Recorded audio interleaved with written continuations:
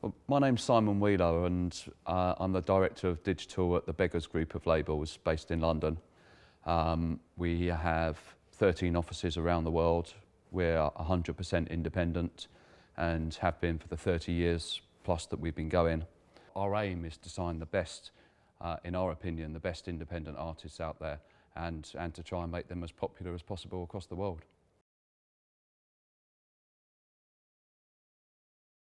Well, I started working at Beggars about 20 years ago now, and back in those days this was about 1990.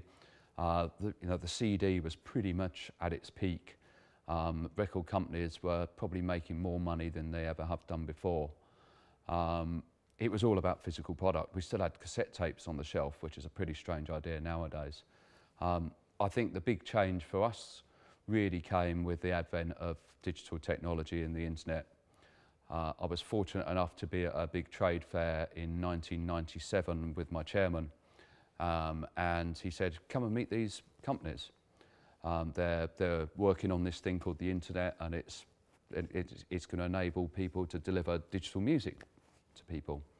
And these two companies, just talking to them, they were talking about how the internet and the web would revolutionise music, enabling companies like ourselves to deliver music direct to our fans all around the world without having to make distribution deals or licensing deals. And this just seemed a total revelation for us. Certainly in countries like America, distribution for record companies was the main way of controlling the market, and pretty much all the distribution channels everywhere in the world was controlled by the four major labels. You know, it wasn't such a bad thing. It was a functioning system. People were making a lot of money, but we did have to work within this environment which we didn't naturally fit in. The major labels were very happy to take our biggest acts and push them out to people. But we had all these other acts in our catalogue which we were really proud of and really wanted to deliver their music to people, expose people to their music. And yet these distribution channels were really geared towards the top few acts which were coming through from us. So this got me and my boss thinking quite a lot, and we got very excited about the idea that, you know, maybe this is how we can take a bit more control of our own destiny. At the time, I was packing boxes and dealing with our export customers, and we had a really healthy export business, selling vinyl, selling CDs to different companies all around the world. So we knew there was a market all around the world for our music, and we suspected there was a bigger market, because if you bought a record on import, it was twice the price of a local record, if not more. So these people that were buying our records were paying a very expensive price for our music. They were ordering the product. It was taking sometimes weeks to arrive. They'd be waiting for it. They paid their money. They went through all of these hurdles to get our music. So we suspected that there was a lot more people there, that if we made it easier, faster, simpler, cheaper, that we'd have a much bigger audience there. So we got very excited about the possibility of this, and my boss said to me, if this is the sort of thing which you feel passionate about, and you seem to be one of the few people in the company that actually knows what it is anyway, then why don't you go and run with it and see where it takes us? That was 1997, so fast forward to sort of 12 years to where we are now, and our digital business is a multi-million pound business or multi-million-dollar business, depending on which country you're looking at. And we have taken control of our own distribution throughout the world digitally. We license all digital services around the world ourselves. We don't pass our rights to anyone else to go and license for us. It means that we're in control of the value of our rights. It means that we can have the marketing and promotional conversations with the partners who are selling our music direct, and no one can sell our music as well as we can. You know, no one can sell their music better than the original owner, the people that's passionate about it. And our market share's increased, which isn't the biggest deal to us, but it's very important when people look at the industry numbers. And we've grown as a company you know, massively.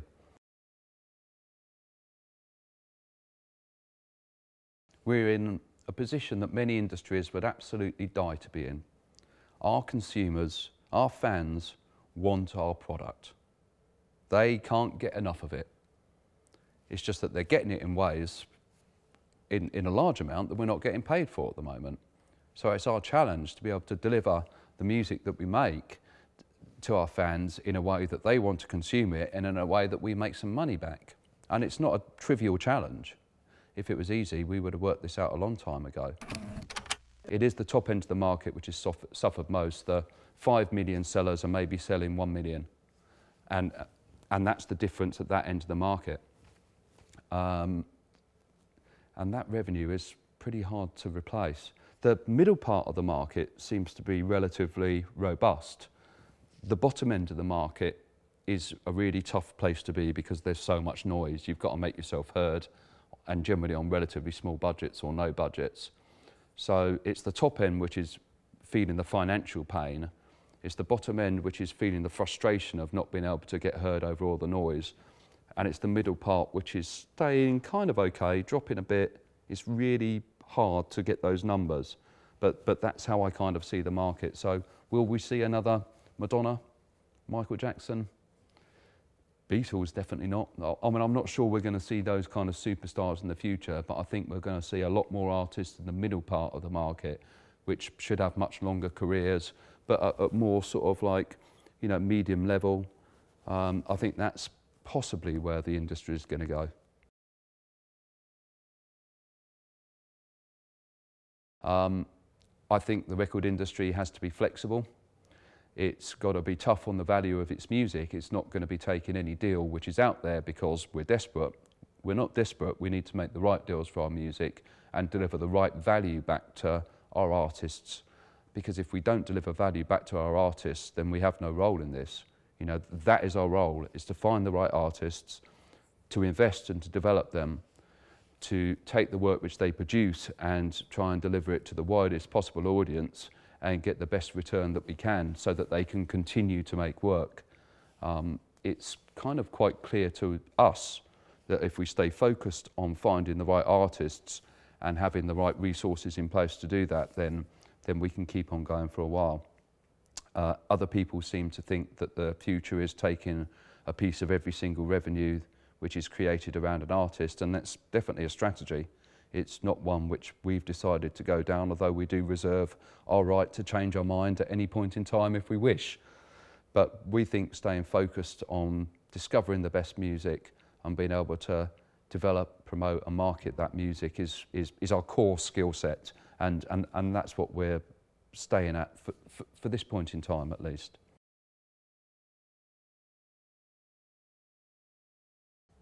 I think for each artist, they've got to make up their own mind whether they want to spend their time being the voice of the band, communicating, doing all the work that's got to be done, or whether they want to spend more of their time producing the music and honing their art and improving their art. And there's probably a balance to be struck, because a band that doesn't do any self-promotion actually is not the kind of band we want to sign. But the band that spends all their time doing the self-promotion probably aren't spending enough time on their music for it to be good enough. So there's a balance to be struck there, and generally that's why a manager gets involved, because they can take some of the workload away from an artist and give the artist the time or the resource to spend on the music. But it is a balancing act. Artists have got to do more than they used to, but there's a danger they can do too much. There's mystique which needs to be kept to a certain degree, and that sort of helps builds a band's career as well. I think what we need now, you know, the next stage in the market is you've got 100 companies selling downloads. Well, what's the difference between you all? What's your selling point? Why should I be using you? What can you deliver me? You've got this massive catalogue. How can I find my way through it? How do I know what's good? When I know a bit about music, I don't know that much. I want you to help educate me about music. So discovery, recommendation, that filtering again, trusted partners being able to tell you what's interesting music and what you're likely to enjoy. I think that's probably the next evolution. You know, I think what would be ideal is just being able to switch on a service and say, I feel I've had a great day, I feel really up, I'm going to go out tonight, play me some music. And it plays me music which I know, some music I don't know, but which music I like, which suits my mood, and it works without me having to go, oh, fast forward, oh, I love that one, oh, I hate that one. You know, that's where we need to get to, and that's a bit further down the line, being able to tap into people's emotional, you know, emotional state of mind, or even their emotional attachment to music. But I think we've got a long way to go before we get there.